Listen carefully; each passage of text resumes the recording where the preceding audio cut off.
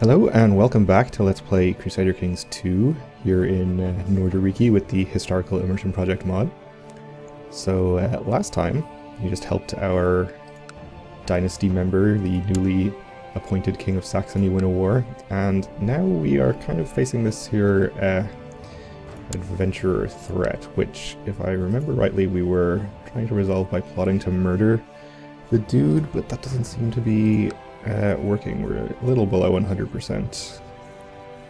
I think, did I already bribe some of these guys? I think I might have bribed this guy.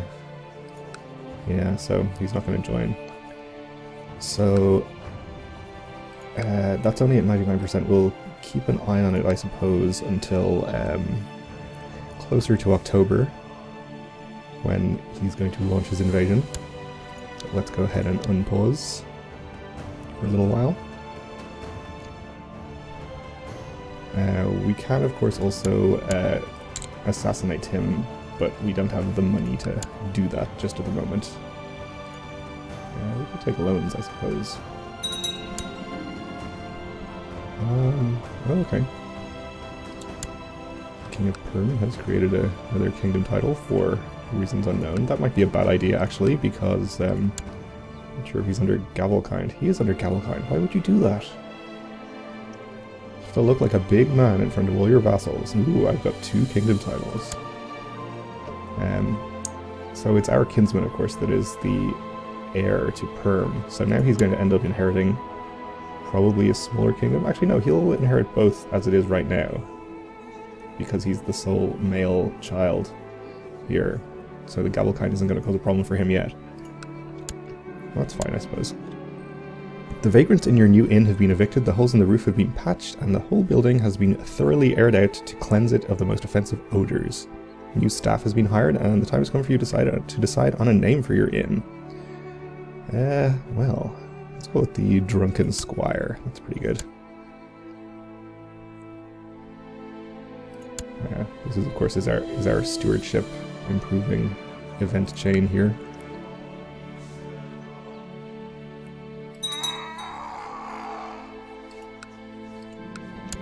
Things are very busy at your new inn, with everyone preparing for the grand opening night. Guests will be able to sample turnips for free, but if you add a generous amount of salt to them, people might become more thirsty and meat sales would increase. We'll add 20% salt. It's like the food stalls from theme park. Add extra salt to make the guests buy more drinks.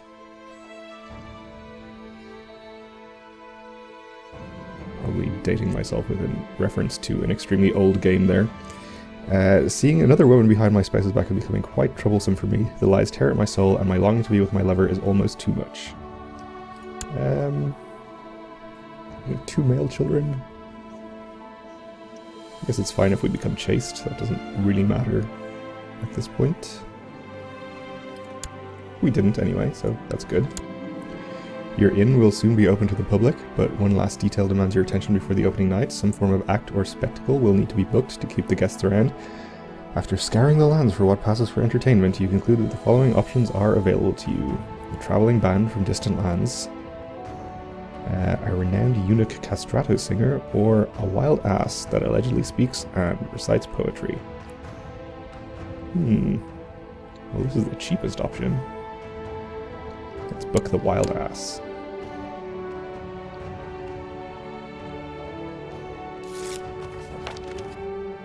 Okay, good. So I've kind of also been considering about possibly ending this series soon, because it's not only running on an old version of the HIP mod, which is before the EMF module has been added. You can't update to the one with that module because it breaks the save games. But you just continue after this. The wild ass sat on the grand stage of your inn for the better part of an hour, and although it relieved itself twice on the wooden floor, no speech or poetry was forthcoming. To your horror, the agitated animal then ran amok amongst the audience, resulting in fleeing customers and 4 broken tables. Oh, well, it turned out to be more expensive. Although that sounds pretty entertaining to me. They told me it spoke. But yes, it's not only running on an outdated version of the mod, it's now an outdated version of CK2 itself, since the Charlemagne DLC and associated patch came out My wife was captivated by the grace and strength of the hunting birds and begged me for a bird. Well, sure, we'll buy her a falcon. And my inn was pretty successful, and I earned lots of gold and some stewardship, so that's good. So I'm thinking what I'm probably going to do is to play up until the next Great Holy War, which I can't remember when that was exactly, but it's in the not too distant future. If we look at the history of the Kingdom of France here, I guess it's probably February 1039 will be when we can declare another Holy War.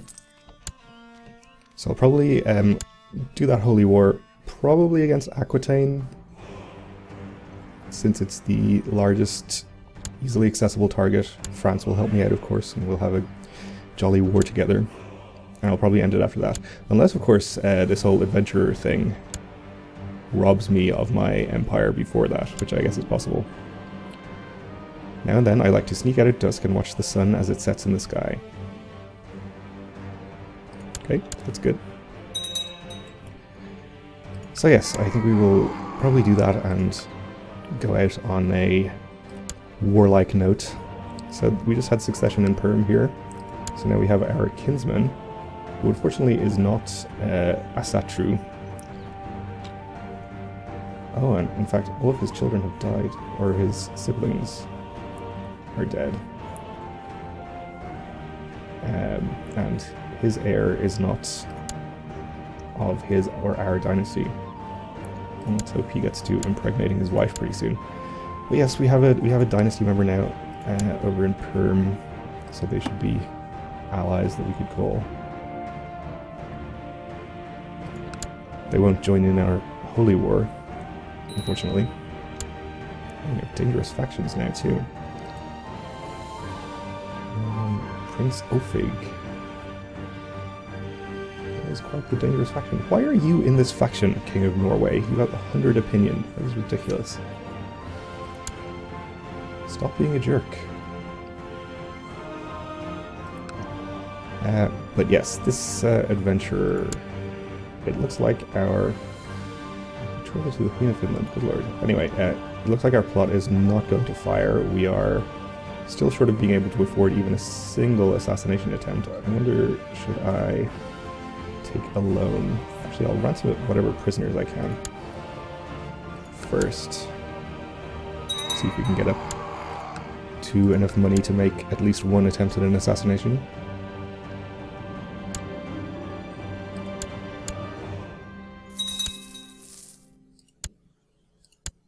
Okay, let's dismiss all those messages. And we can indeed make one attempt at assassination. Where is this guy?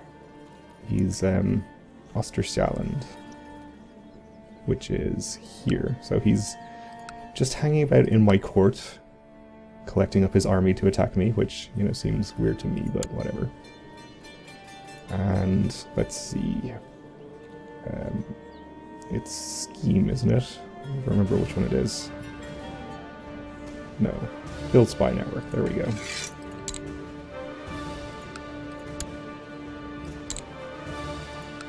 Okay, we have a 41% chance of success. Not too bad. Let's go for it. Excellent. Well, that takes care of that problem anyway. We'll probably go up to speed 4. Okay, died of pneumonia. And my seer died. Okay, let's see where we need to convert still. Very little, actually.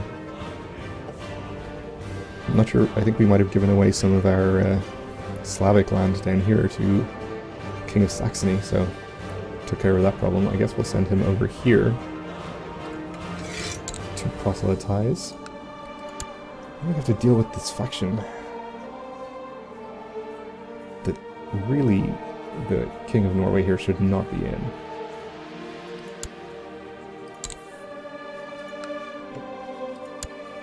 Now, let's see. Is he disgruntled about anything in particular? Not really. These is worth the most opinion. Maybe law speaker. I won't get him out of the faction, I guess, but maybe it'll help a little.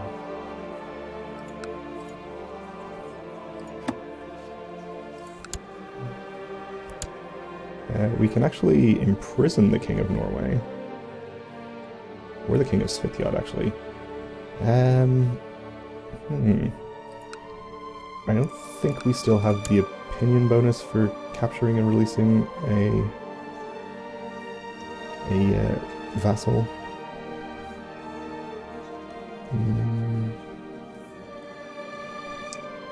Nope, doesn't look like it. So I think what I'll do is capture and release the King of Svitjod. That will give everyone an opinion bonus, except for the King of Svitjod, of course.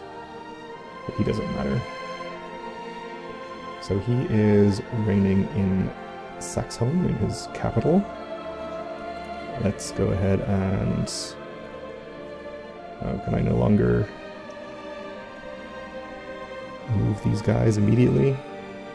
Oh no, wait, anyway, it's the Marshal that does a rest chance anyway, so that's good. Imprison, 77% chance. Excellent. Let's release from prison. Everyone's opinion goes up by 20. And just like that, our dangerous faction is a little less dangerous. My son needs a guardian. Let's see if we can use him to appease somebody somewhat. This guy. Okay, that seems good.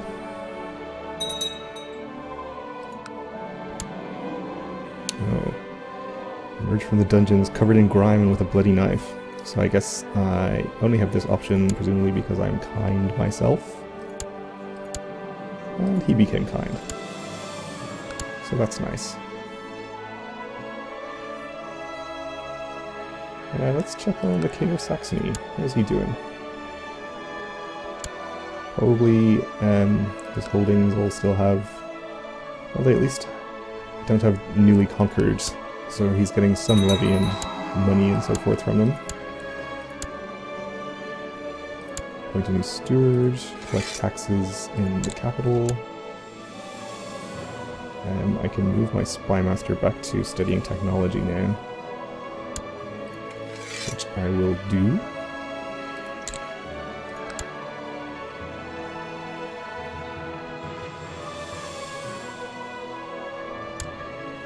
Oh, is this Saxony? What is he up to?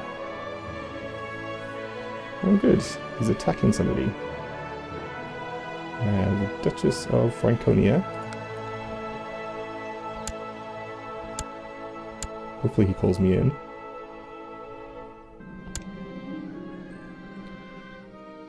And the King of France has declared a holy war for Anjou. Okay, my vassals are also meeting to discuss my rule. So Anjou is over here. Presumably the Jarldom of Anjou. Oh, only this one county that he doesn't already have. Hardly really seems worth it, but carry on, I suppose. Yeah, of course I'll accept. We do not need to conscript merchant ships. Let's see. Bavaria, the Pope, and Swabia in this war. Nothing too scary just yet.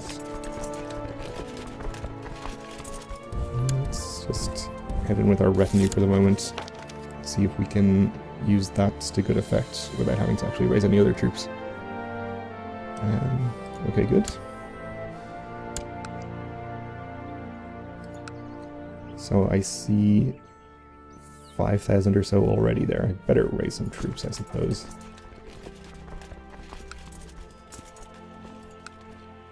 Let's raise Norway.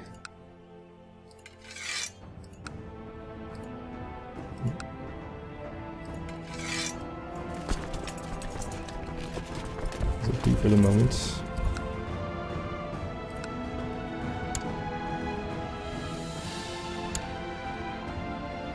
1,000 Bavarian men here. Where's he headed to? Danneberg.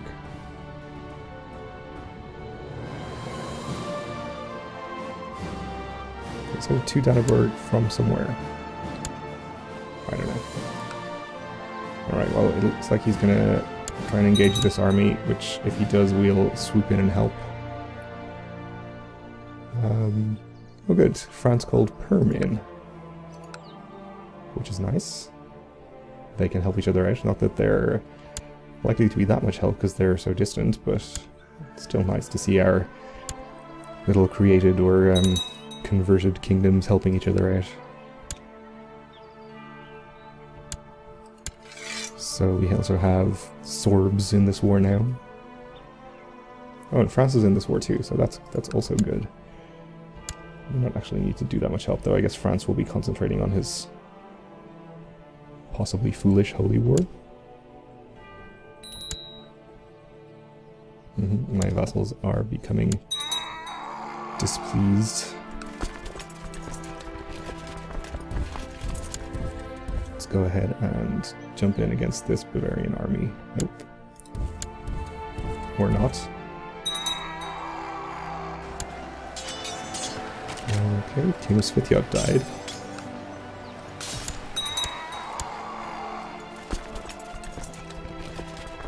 He is sieging the Wargo, which is good. Let's go and try and engage this army, I think.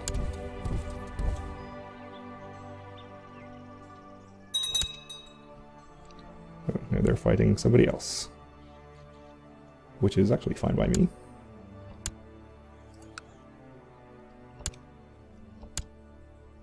What happened to France? Did he lose his army already?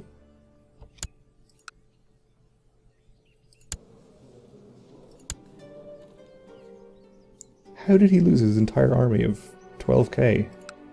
That is ridiculous.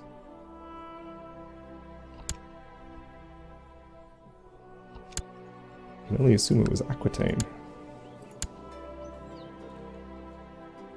They're a bit depleted, so they might have just won a huge battle there, I suppose.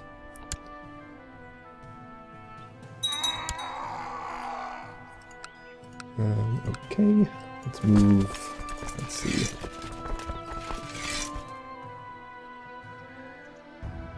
We'll put half of you in there and advance half of you over here. Put this army over here.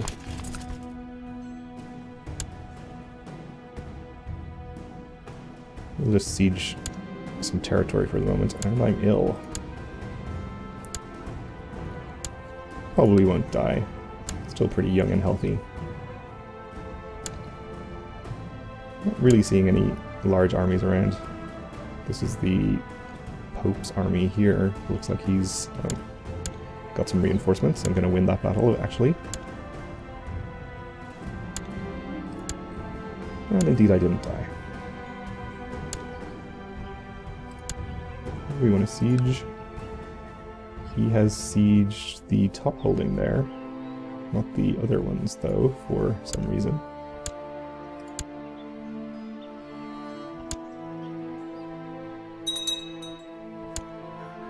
Smallpox. It's pretty bad. Okay, so this is Papal State Bavaria. Basically all of our enemies in this war. I think I'll finish this siege here and then try and engage them.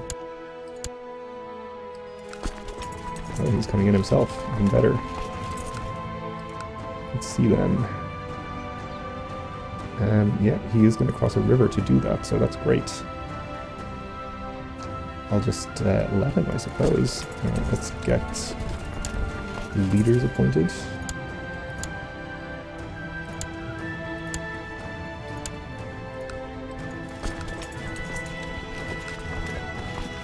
And yeah, in he goes. Let's get our other armies in as quickly as possible. Don't go through that army. I'll slow you down. Yep, looks like Saxony is coming in to help too. which is nice of him. Is I think the least he can do since we're here winning his war for him. And we won that without much problem at all. So let's go ahead and disperse back to those 3 counties and keep sieging them. I opened the stable door a bit quick and accidentally stumbled in on Dag getting his first kiss. I suddenly realized Dag is becoming a man. Oh, he became chaste. Well, that's perhaps a little unfortunate. Probably not a huge deal though. But that is going to do it for this episode, so thanks for watching and join me again next time where we will hopefully win this war.